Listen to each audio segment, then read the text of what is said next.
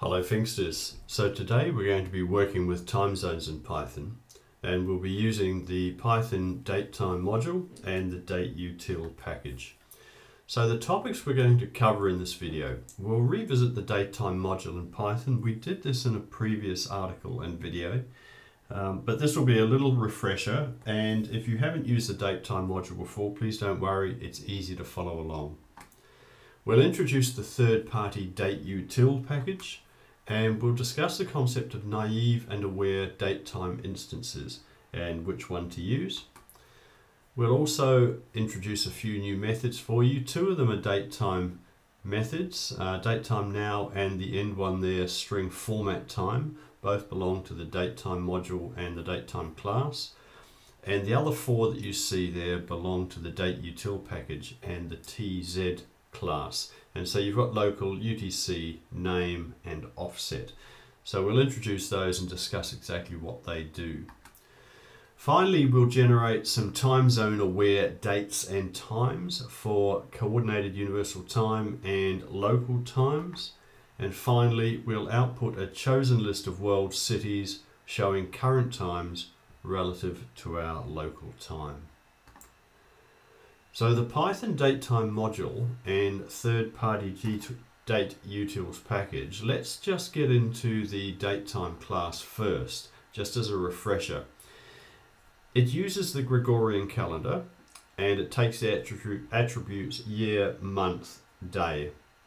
And it assumes that a day consists of 24 times 60 minutes times 60 seconds. And you'll see that use when we use some of the time offset in some of the coding shortly. And the datetime class accepts attributes of hour, minute, second, microsecond, and it has some time zone information in there also, which is very important for what we're about to do.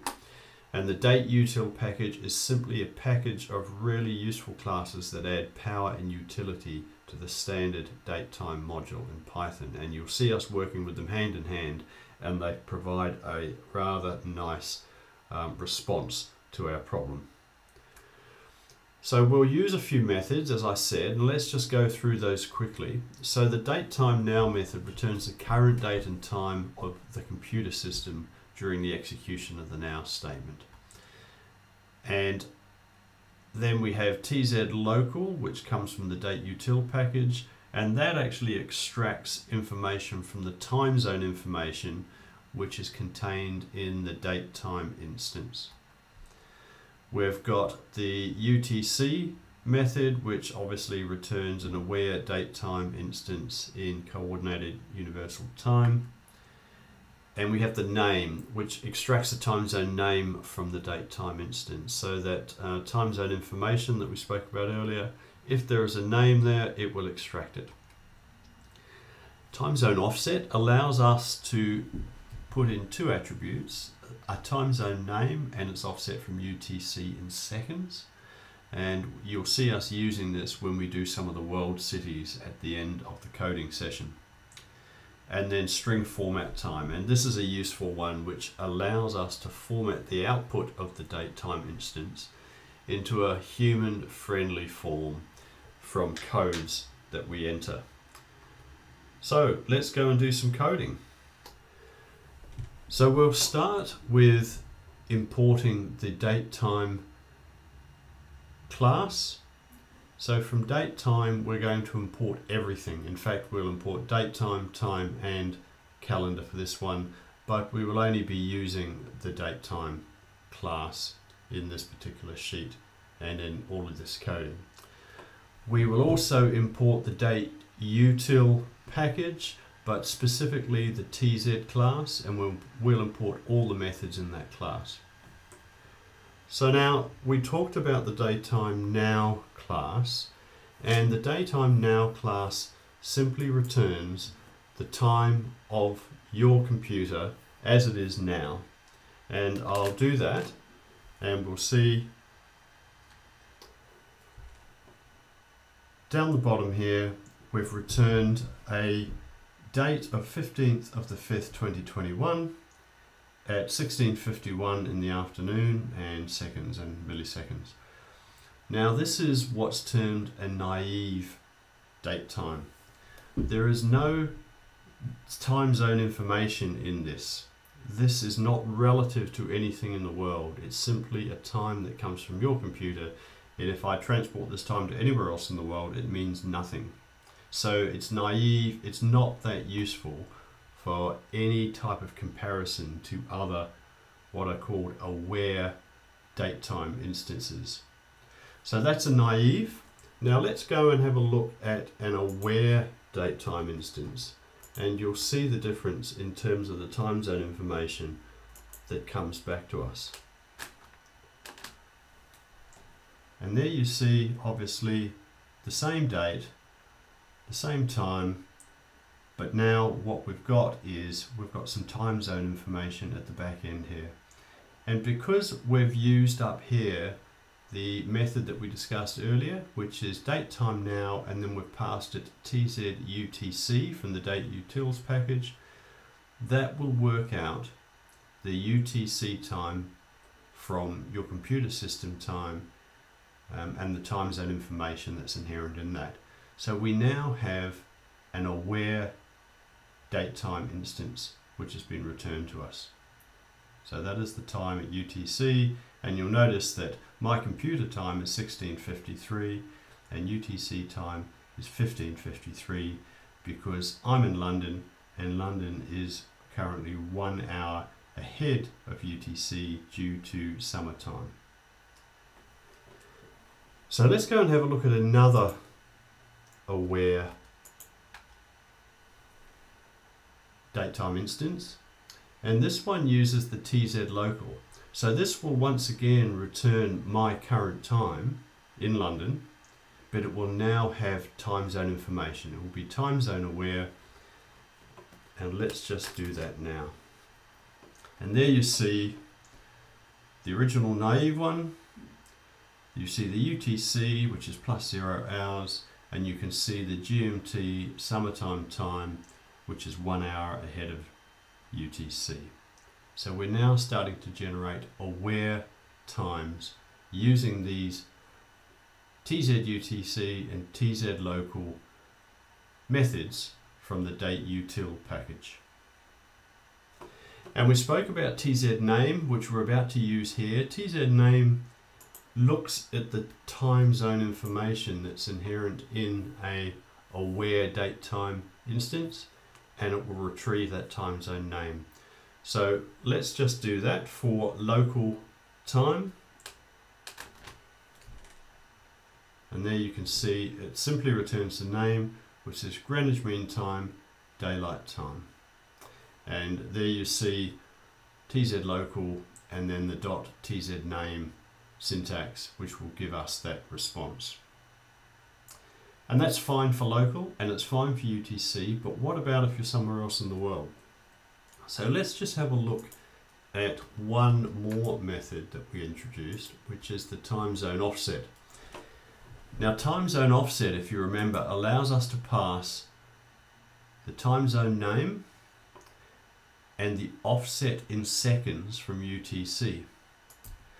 So the time zone name, I've used here JST for Japan Standard Time, and this is for Tokyo. Now bear in mind that this, I could enter anything. I could enter Finxter Coder's Rock, which is a really accelerated time. But so it's not something that's pulling from anywhere other than the string entry that you make. This time you need to calculate, because we know that Tokyo is 9 hours ahead, you need to calculate that 9 hours. 9 hours times 60 to give you 32,400 seconds. And it's ahead, we know it's ahead because it's east of us, and therefore it's a positive number.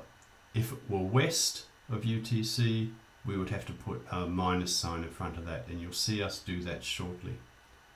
So let's have a look at this now. We'll run this, we'll run it to see what we get returned from the TZ offset, and then we'll run it to extract the name, as we did previously, TZ name, which should return that string JST. So let's run that and see what happens. And down the bottom here you now see that in Tokyo, whereas in London it's currently 16:57 on the 15th of the 5th, in Tokyo it's 57 minutes past midnight, so it's early in the morning, and it's the 16th of the 5th. So it's a Saturday here today, and it's Sunday morning in Tokyo. It gives you the Tokyo time, and it gives you the time zone offset from UTC at the end. So we've generated an aware date time instance for Tokyo in Japan, and then the last one using the TZ name, as we applied it up here, we've actually extracted that JST, which was the string that we entered in there. Alright, so that's run through the methods we're going to use. So let's take a step forward, and I will clear that. So what we've done here now is from the datetime module, we've imported the datetime class, and I've just put an alias of DT because we're going to be typing that out a lot and I'm lazy. And from dateutil.tz class, we'll import all the methods. Now, I want to introduce a new method here, and we spoke about it earlier, which is string format time. And string format time will take a date time instance, and then depending on the codes that you use to format it, will output that format. So you'll see I've used here a %A, which will return the day, the named day, Saturday in this case. %D, small d, which will return the numerical day, which is the 15th. %small b, which will return the month, and that's month as in May, not 5. And %Y, which of course will return the year, and then hours and months, and then I've just put the HRS at the end so that it scans. So string format time will take the datetime instance that we've been returning previously, which is not that readable, and makes it something a lot more readable. And then at the end I've just put in the time zone name. So what I've done up here is I've taken UTC time zone name and passed it to variable UTC, and I've called that down here. So it will return the time zone name at the end of this formatted string. And of course here I've just created a date time instance, passed it to base, and then initiated base.string format time in the format that I wish to see. And otherwise I've just done some formatting here so that it looks nice when we print it out. Now I've done the same for London local as well. So let's run that and see what that looks like. So there you have down the bottom, UTC, Saturday 15th of May 2021, 1600 hours UTC, and London, Saturday 15th of May 2021, 1700 hours GMT daylight time. So I think you'll agree, much more readable than the previous iteration. If we just go back to that for a second and run that, it's just not so user friendly. So I quite like that string format time. It's a very powerful way of extracting whatever you wish from the date time instance. Now in the article, the written article, I have given a link to a website, and it's quite simple actually. It's string format time as printed there.org, and in that web page there are all the codes that you can apply to provide whatever format of that datetime instance you wish. So go and have a look at that and a bit of a play, and just to remind you what that looks like again, there we have it down the bottom. Alright, so now we've got UTC and local time, and we've got it nicely formatted. So let's take the final step and do the list of cities around the world that I have interest in, so that when I initiate that, it will tell me the time and day in all of those cities around the world relative to where I am right now. So let's go to the last step. So nothing's changed up the top.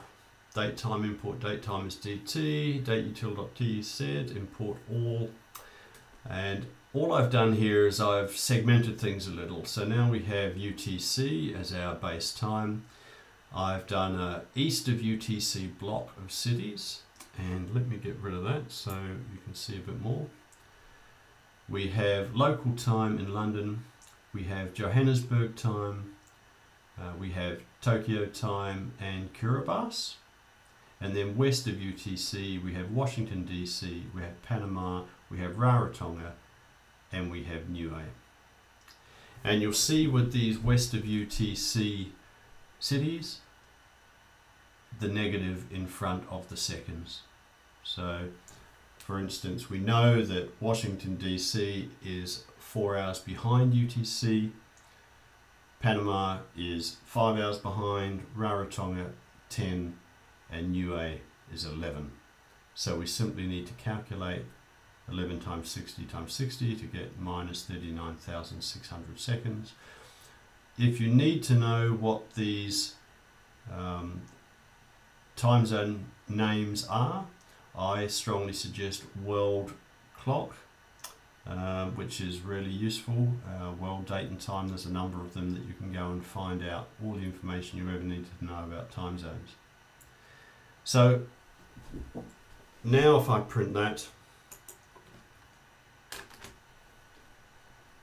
and we'll increase this so you can see it. So there you have the output, which is current time in UTC, Saturday 1604, and then London 1704, Johannesburg 18, Tokyo, we've gone into Sunday the 16th, and it's 1:04 in the morning. 16th of May in Kiribati, 6:04 in the morning, sun's just coming up. And then west of UTC in Washington, it's only midday, 11 o'clock in Panama, 6 in the morning in Rarotonga, and 5 in Niue. So there we've achieved what we originally set out to do using some very simple commands and methods from the datetime class and the dateutil.tz class. So let's just go back to our slide pack.